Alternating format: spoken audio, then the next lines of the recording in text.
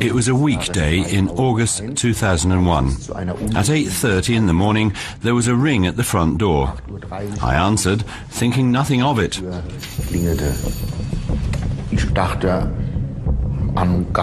But when I was given the arrest warrant to read through, I started to feel a bit uneasy. From that day on, teacher Horst Arnold's life changed beyond recognition. He is arrested on the spot. No longer a respectable citizen, he's now a criminal. The charge he faces, the rape of a colleague. His new world, prison.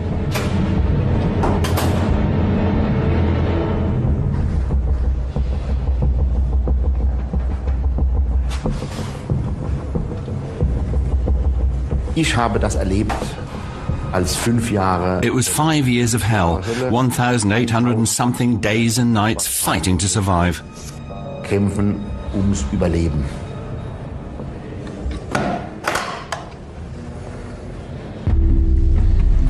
On any given day, hundreds of innocent people are in detention in Germany's prisons.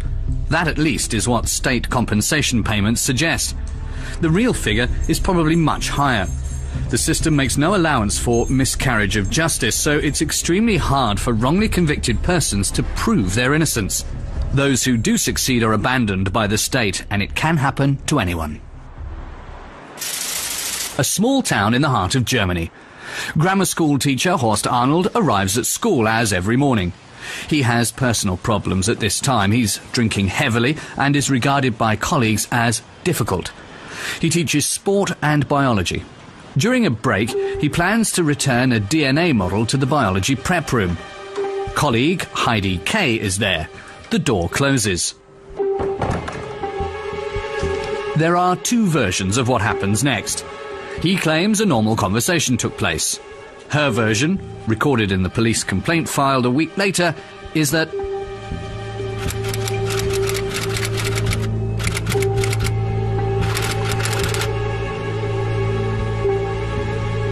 the wheels of justice turn fast.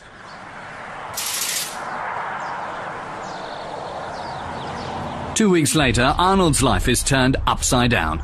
CID officers appear on his doorstep with a warrant for his arrest. I offered the police officers a cup of coffee.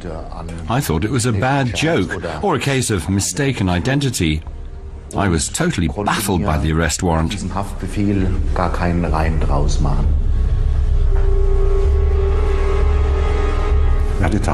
He denied the charge and could offer no explanation for it. After the arrest, Inspector Plefker and his colleagues investigate further. They look for forensic evidence and witnesses, anything that might corroborate one of the two versions of events.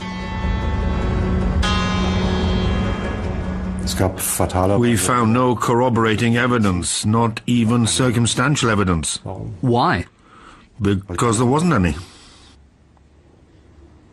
Is that common? It's very unusual. The purported victim, Heidi K., continues to teach at the school. She tells acquaintances about the alleged rape. She also reports it to Anja Keinert, the school's equal opportunities officer. Straight after Arnold's arrest, she makes Anja her confidant.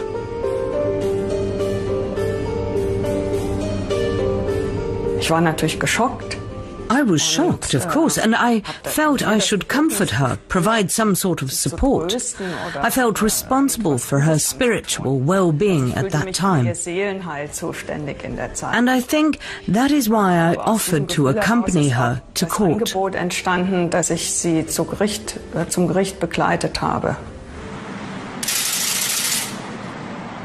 The case comes to court just less than 12 months later. All that time, Horst Arnold is detained on remand. He thinks everything will now be resolved. He'll now be set free.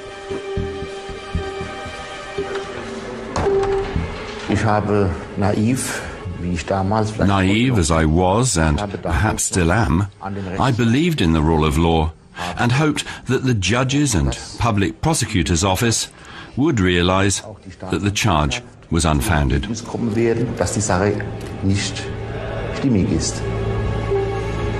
Heidi Kay sticks by her testimony. The public prosecutor's office believes her and calls for the maximum penalty for rape. Horst Arnold denied the charge. It was evidently believed that what he said was a cover-up and that she was telling the truth, that what she said was plausible and credible, and that his testimony was therefore not true. Und somit die Aussage von ihm offensichtlich nicht wahr ist. But it was her word against his. Yes. And that was enough? That's not a question. You can ask a public prosecutor. Then the court's ruling. In the name of the people, Horst Arnold is sentenced to 5 years in prison for rape.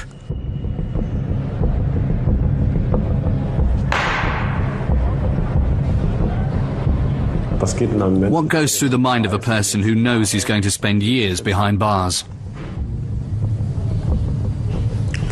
Despair, despondency, your whole world collapses. What was unusual was that Detective Horst Plefke could only follow the trial from a distance. He was not summoned as a witness, even though he knew more about the case than anyone else. He'd spent months reconstructing, investigating, searching for any scrap of evidence. To no avail.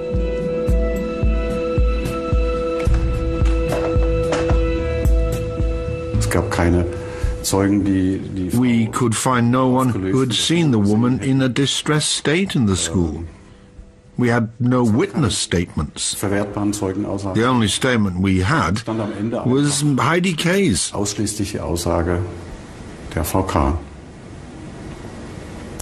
And that was enough to send a man to prison for 5 years? Evidently. Weren't you astonished? By the verdict, yes. Only after the verdict was handed down did Arnold realize its full implications. It meant more than just 5 years in prison. From now on, he would always be a convicted rapist.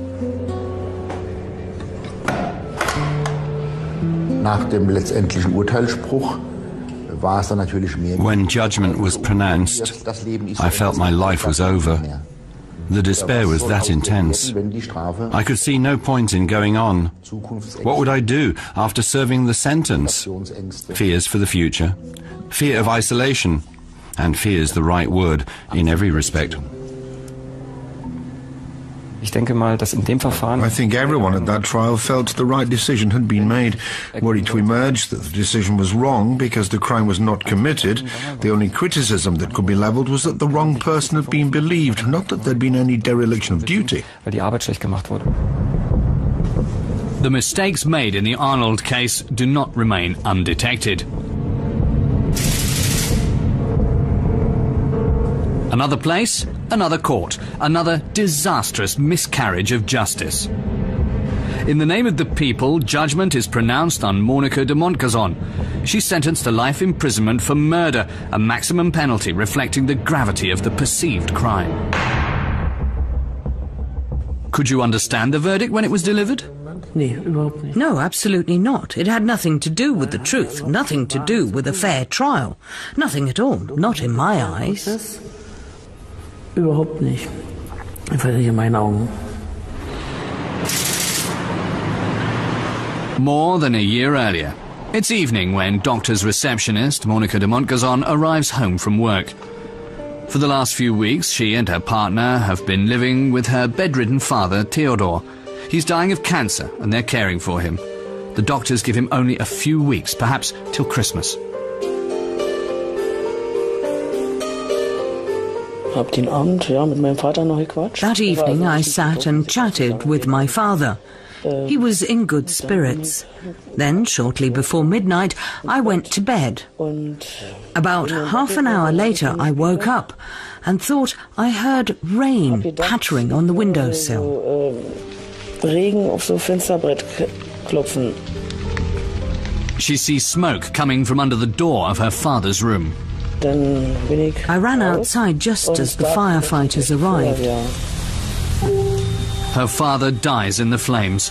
Shortly afterwards, Monica de Montgazon is arrested. She's not told why until later.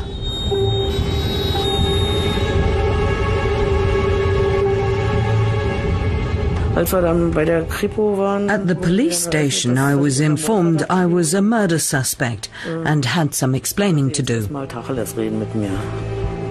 While on remand, she is repeatedly questioned. She's suspected of having killed her father with malicious intent. They were sure I was guilty. They left me in no doubt about that.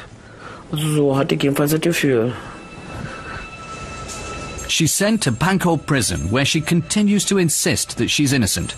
Her lawyer has seen defendants protest their innocence before, but in this case there's something missing. It's a fundamental precept of criminal law that there is no crime without motive, and I couldn't see a motive for my client. I mean, Monica de Montgazon's father had only 1 to 2 months to live. If she'd really been after his money, she was set to inherit half of his estate, she would only have needed to wait for a couple of months.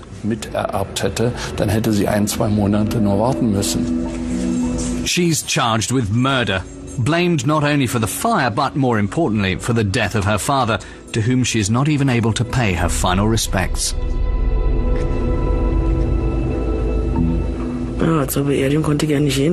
I couldn't attend the funeral because I was told I'd have to go in handcuffs with a police escort. I refused to do that. Crime scene investigators secure forensic evidence in the burnt-out house. A chemist concludes that litres of methylated spirits were splashed around and ignited. Clearly a case of arson. But did the fire really start at 20 different points on the floor?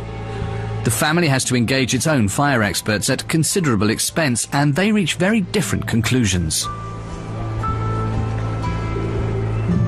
The CID investigators thought the fire was due to methylated spirits poured onto the floor at 20 different points.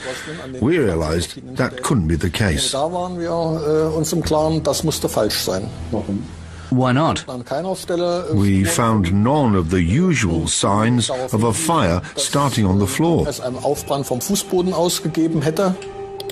No fire on the floor. Litres of highly inflammable, denatured alcohol around, yet it didn't burn. Expert Peter Rabes reckons that's impossible, but he's not allowed to give evidence in court.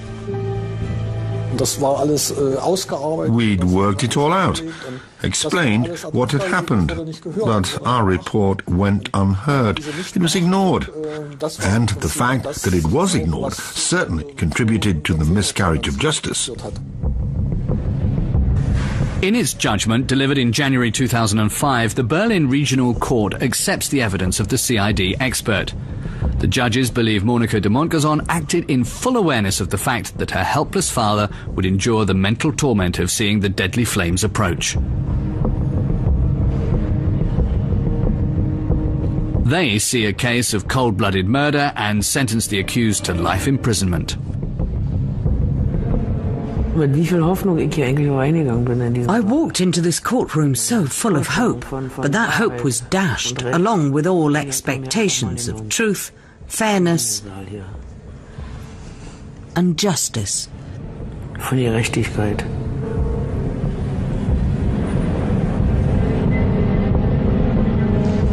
Monica de Montgazon is sent back to Pankow prison, but this time as a convicted murderess. Life shrinks to 8 square meters of silence. She spends every minute tormented by the thought that she's innocent, but no one believes her, and that there's nothing she can do about it. Montgazon is not permitted to make phone calls alone. She's allowed hardly any visitors, and when her son pays a visit, she's not even allowed to give him a hug.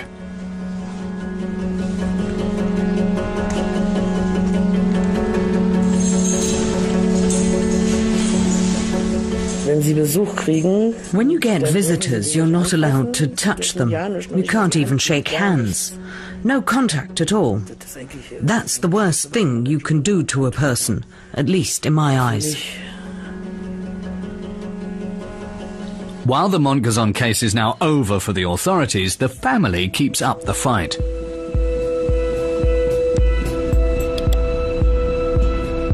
Brother-in-law, Rudolf Jurzic, refuses to accept the court ruling. He continues to look for the cause of the fire.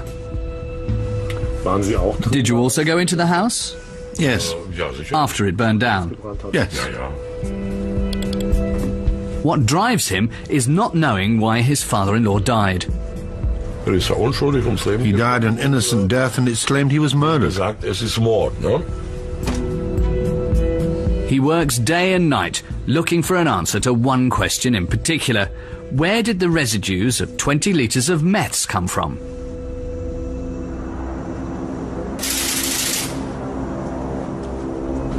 Even on remand, alleged rapist Horst Arnold finds out how prison society works. He also discovers that sex offenders have a very low status.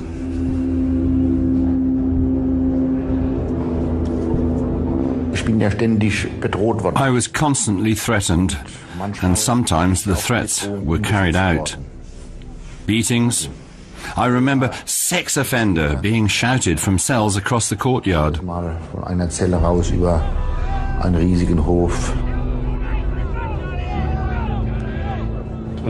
And you sit in your cell and think? Of suicide, for example.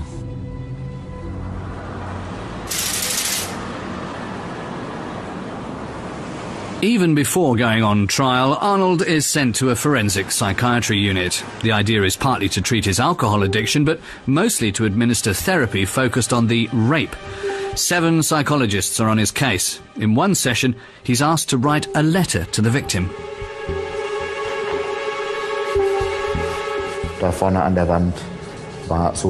There was a flip chart on the wall, a whiteboard with an assignment, write a letter to the victim. But it was inconceivable for me to write a letter to a victim who I knew never existed.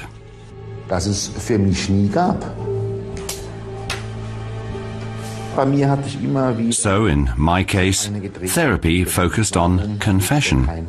Why doesn't he make a confession? That's unthinkable for officials. In their eyes, everyone in prison is guilty.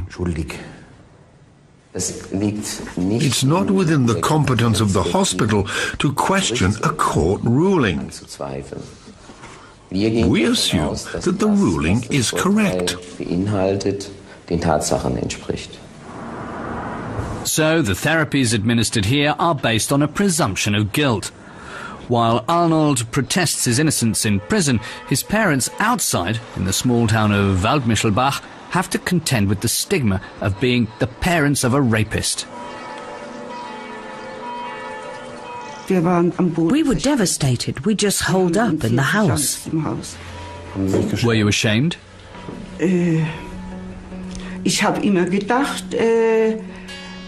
After what the newspapers had written, I thought there was no point saying anything. No one would believe me.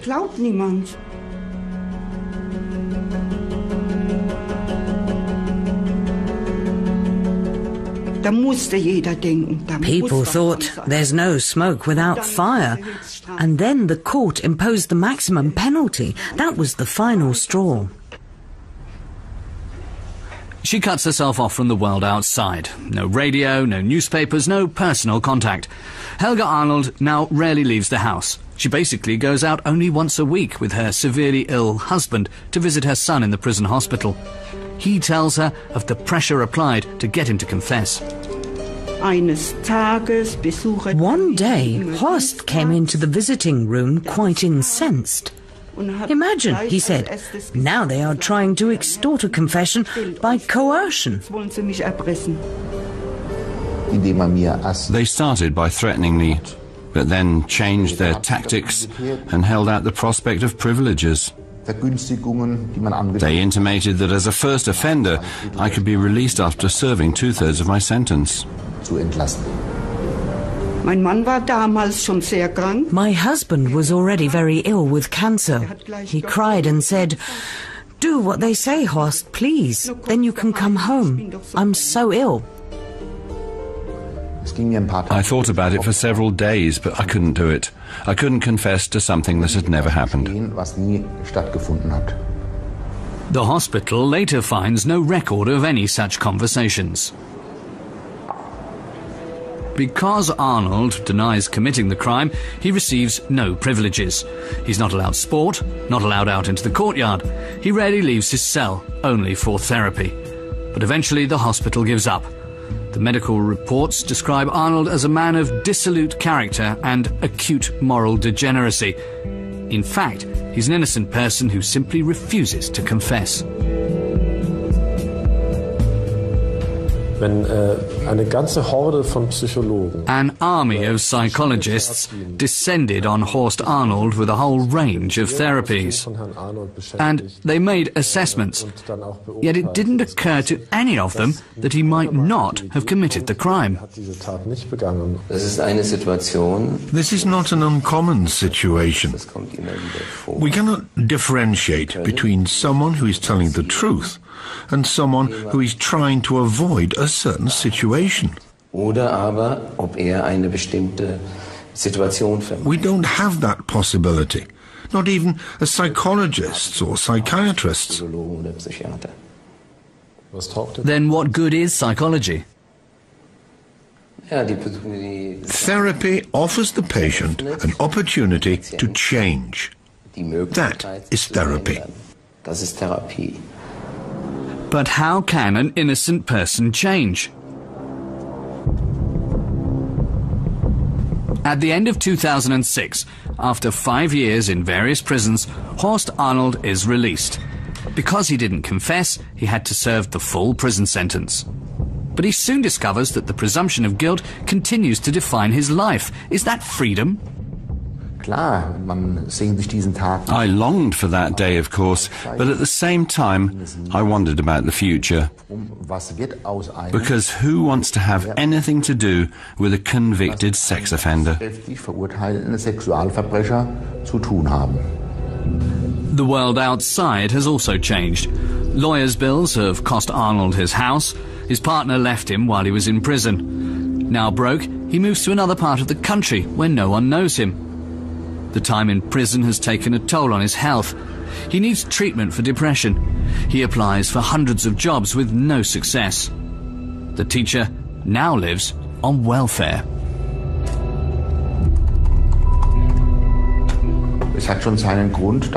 There's a good reason that my self-esteem has sunk so low in the last few years. Every attempt to find a job, and there have been more than 200 of them, has pretty much ended in abject failure. Arnold at liberty, in hiding, living on state benefits with a criminal record. The story could have ended there. If it weren't for Anja Keinert, the equal opportunities officer who had believed Heidi K's allegations of rape. In the years that follow the incident, Keinert hears some strange stories about the purported victim, stories that fuel doubt, of a deceased daughter who didn't exist, a partner who was shot, an alleged attempt to poison her. Incredible stories that are even published.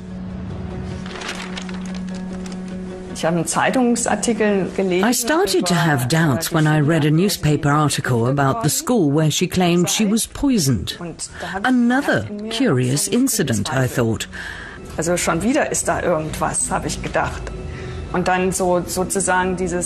what really set alarm bells ringing and made me suddenly see things in a new light was when I heard she was claiming that the investigating officer in the poisoning case had been murdered.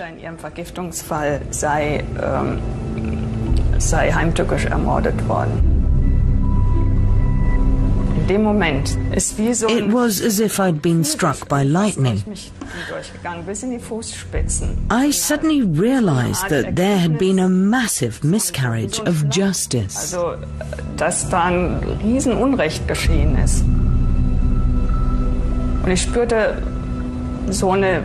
I also felt helpless because I didn't know what to do, who to turn to. I didn't know who would believe me.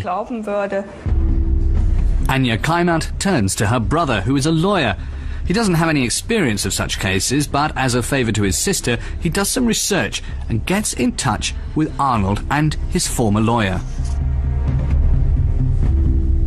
I then looked at the case records, which absolutely convinced me that Horst Arnold was innocent.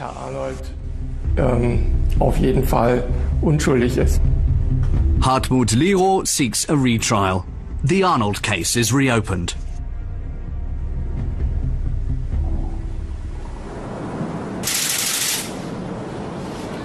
Monika de Montgazon has now been in prison for a year and a half. What fraction of a life sentence is that? Prison remains an alien world, a life that's controlled by others. She's tormented by thoughts of how she came to be here.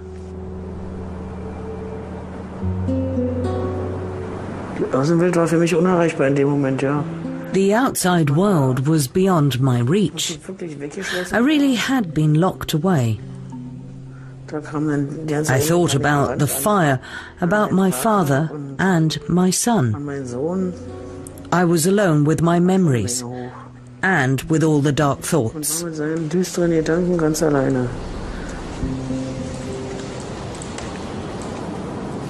But outside, her brother-in-law, Rudolf Jurzic, keeps up the fight. Barely sleeping, he pores over books and articles, becomes an expert on fires to prove her innocence. The crucial question is, where did the meth's residues come from? The crime scene investigators found some of the additives used to make methylated spirits in the house, but not all. The main constituent, ethanol, was missing. All four need to be present, otherwise it's not methylated spirits. But no ethanol was present. There was no significant indication of that. Even so, they claimed they found methylated spirits. But if it wasn't methylated spirits, what was it? Fire expert Peter Rabes also did some research, and he made a breakthrough. He discovered studies showing that there could be a very different explanation for the residues found. They also result from the combustion of wood, and the Montgazon home contained large quantities of dry wood. There were wood panels everywhere, on the ceiling, on walls, and they all burnt away. They were clearly the source.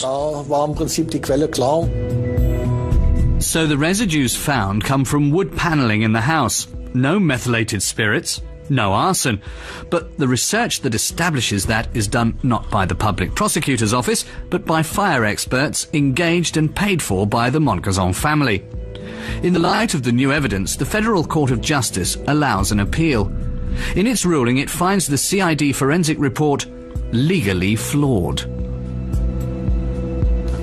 The murder of Theodore de Montgazon needs to be looked at again.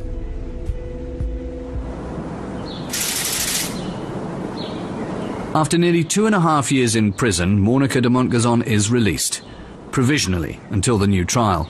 Her greatest wish? To lead a normal life again as quickly as possible.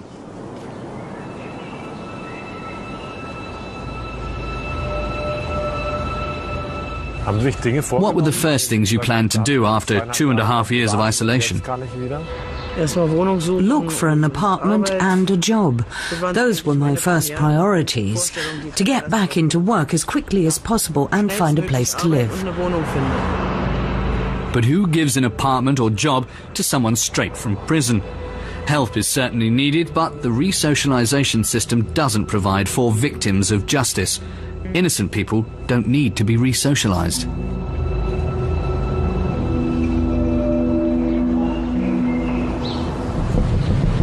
But until the old, suspended judgment is replaced by a new one, Montgazon lives in limbo.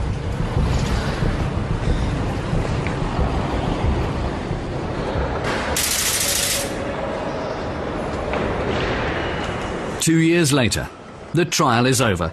The judgment day arrives. The court dismisses the claim of arson, finds that the fire was caused by a cigarette the father had been smoking in bed. Monika de Montgazon is acquitted.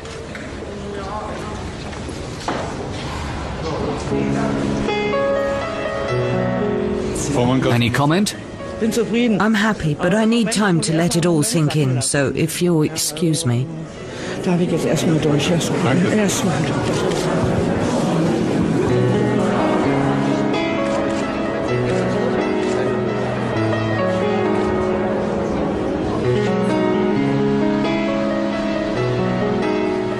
Monica de Montgazon is now officially innocent. But Horst Arnold, although a free man, is still a convicted rapist. He has time, too much time, keeps thinking back to the day that changed his life. Lawyer Hartmut Leroy tries to reconstruct what really happened behind this door, and he finds inconsistencies.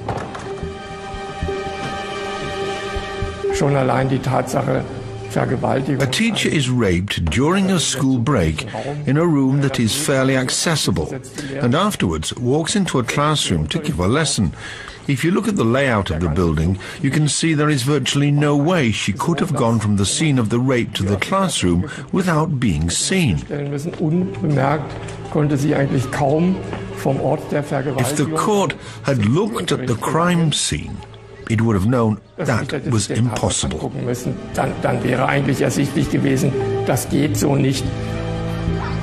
The scene of the crime. According to Heidi Kay, the following occurred in the space of 15 minutes. Horst Arnold walks to the biology room where a lengthy conversation takes place, ending in an argument. The rape is committed. Heidi Kay flees along the corridor, descends a fire escape and runs to some bushes where she throws up. She then adjusts her clothing, walks to another building and arrives on time for the next lesson. And no one notices anything amiss. Medical examinations reveal nothing untoward. And her clothing? Clothing could not be examined because the victim had disposed of it. She'd thrown the garments in the bin. Hartmut Leroy is struck by another story, something said to have occurred a week later. The rape victim claimed to have been in the market square in Michelstadt one day with her parents when Horst Arnold turned up and shouted to her, "I'll get you, you're going to be mine."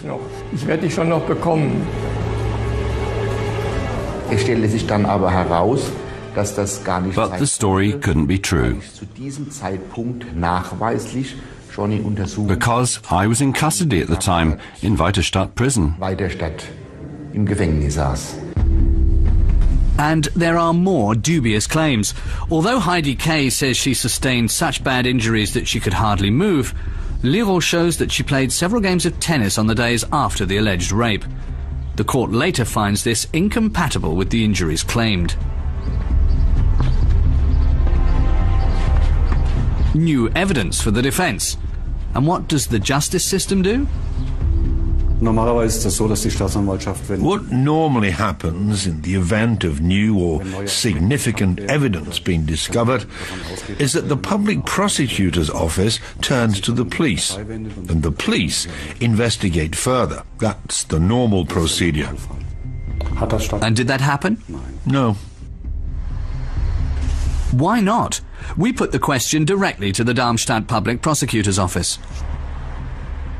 What action was taken when new evidence emerged in this case? Just because issues are raised after a trial, casting doubt, with hindsight, on a verdict, charge or investigation, it doesn't automatically mean that action needs to be taken, and that everything previously established is undermined. So, no mistakes and no call for action.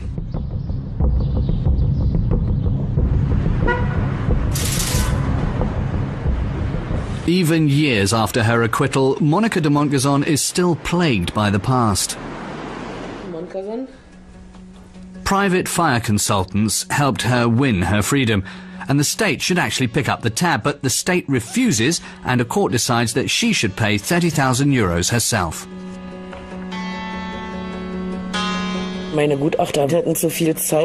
They say the experts I engaged took too long preparing for trial and presented excessive bills for travel expenses.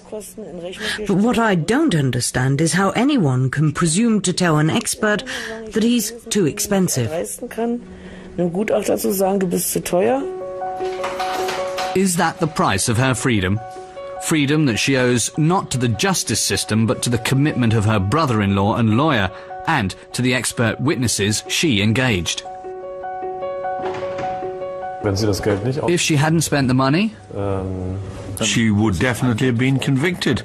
Without the help of experts, we couldn't possibly have shown how the fire really developed and what had caused it.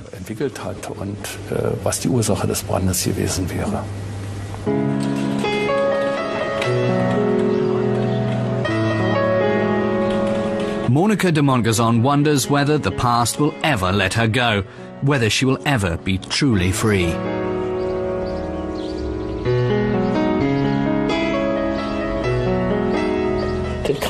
Nothing can make up for an experience like that. It destroys your life. Has anyone apologized to you? No, never.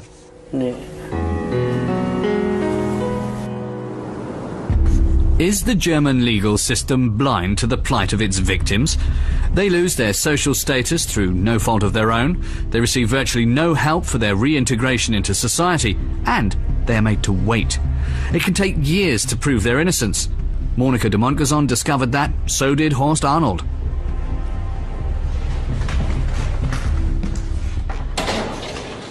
His lawyer, Hartmut Lero, had prepared and applied for a retrial by early 2008. Yet it took another 3 years for the proceedings to start. 3 years in which Arnold remained branded a rapist. One reason for the delay? The case papers were left to gather dust at the public prosecutor's office.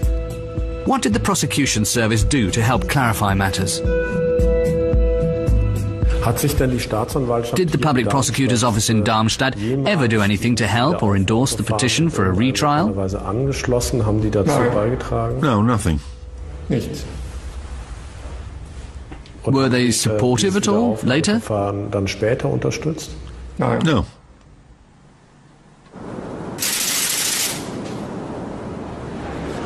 Ten years after the alleged crime was committed, nearly 5 years after Horst Arnold was released from prison, a decision is finally taken on whether he's guilty or innocent. The appeal court pronounces judgment. The evidence is clear. Horst Arnold is acquitted. The judgment reads, "Whatever occurred in the biology prep room of the Georg August Zinn Secondary School in Reichelsheim on the 28th of August 2001, nothing happened that could possibly be described as sexual coercion or rape." To Arnold, the presiding judge says, 10 years of your life have been ruined. I'm naturally pleased with this judgment. I don't see it as making amends. It's more than that. It will change my life dramatically. Not overnight, perhaps, but in the next few months. He is also entitled to damages. How much? Just 25 euros for each day in prison. Germany is the stingiest country in Europe when it comes to compensating victims of its justice system. We meet the state of Hesse's justice minister, Jörg-Uwe Hahn. I don't think you can call it appropriate, but what would be appropriate for a day behind bars? It's a symbolic amount, and at 25 euros, it's a very small symbolic amount. But, on the other hand, I don't think it would help anyone if it was raised to 250 euros. Victims of justice in Germany, locked away by the legal system, spit out again and abandoned. No one knows how many innocent convicts the country's prisons contain. Few are lucky enough to have people to help them.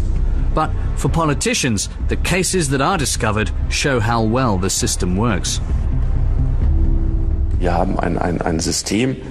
We have a system, and that system evidently works pretty well. There are a few regrettable instances where mistakes are made, but hopefully they're all subsequently rectified. And there is compensation from the state. I don't know why anyone would want to tamper with that system. Horst Arnold is supposed to receive 25 euros in damages for each day of the sentence he served. Compensation for a disrupted life and 5 years in jail. What hugely depresses him is the endless wait for a chance to work again as a teacher. Now confirmed innocent, he eagerly awaits a letter from the Education Ministry that dismissed him without notice in the wake of the alleged crime. But no letter comes. Yet again, the state lets him down. What kind of life do you lead now? An impoverished life, very poor. A life with no structure. Sometimes I just live for the day. I don't know what the future holds. What happened to me 11.5 years ago was dreadful. But perhaps there's something positive waiting to happen. I'll go wherever I'm offered a chance of a career.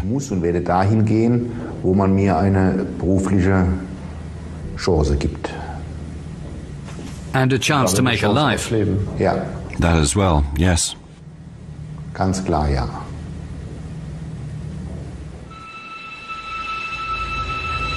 On the 29th of June 2012, Horst Arnold dies. It's 9 in the morning when passers-by find him lifeless on the pavement. Horst Arnold died of a heart attack. He was 53 years old. Right up until he died, Arnold was dependent on Social Security. He never received a cent of the compensation he was due, nor was he offered a job or an apology.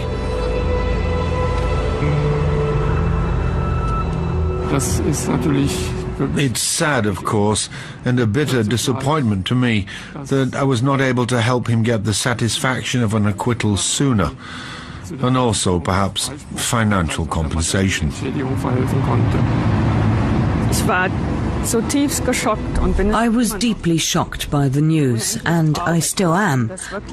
I'm extremely sad because after all he'd gone through, I really hoped he could lead a normal life again. Have a career, a wife, a relationship, all the things he was denied for so long. I can't imagine how much he must have suffered.